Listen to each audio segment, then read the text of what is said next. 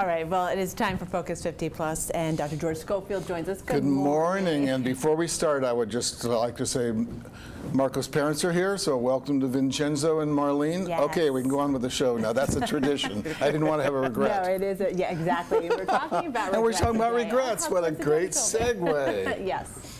So it came up this week because a lady called me to say that she had been in a long-term kind of struggle with her cousin, and her cousin suddenly died.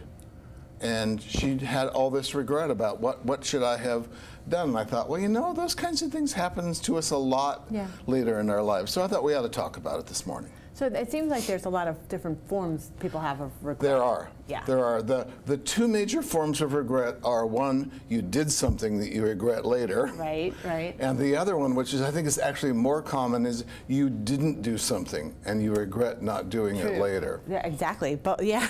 So in each one, what can we do about them then? So in terms of of the regrets for what you did, it really is important to pay attention as you go along. So there's a fellow that I was working with who failed to go to one of his friends' birthday parties. He was in a curmudgeonly mood, and he didn't want to be nice, and he didn't want to go to the birthday party. Right.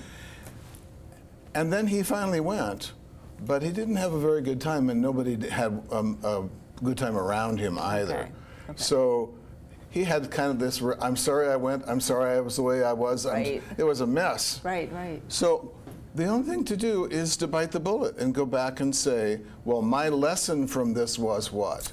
Right. In this case, he couldn't let his curmudgeonliness, which comes and goes, take over and dictate who he was going to be. Right. In terms of the lady who had the long kind of simmering battle with her cousin, and she did not follow through and do something about it. I think that the major thing about that is not just having the regret or not even just solving it. What did you learn from it? What do you have to do as a result? And so the lady and I made a deal. Okay. And the deal was, I asked her what her cousin really believed in, and she said childhood literacy. So she couldn't work with her cousin, but she could go volunteer and do some work in childhood literacy and dedicate it to her cousin, and that's what she ultimately did. That's wonderful. Yeah. Okay. Yeah, because that's a big issue for it is. Regret it is something that, So what we learn and what we can do with it, so we don't, the real regret would be I did it 5 times in a row and I didn't learn anything from it. Hello. Yeah. Exactly.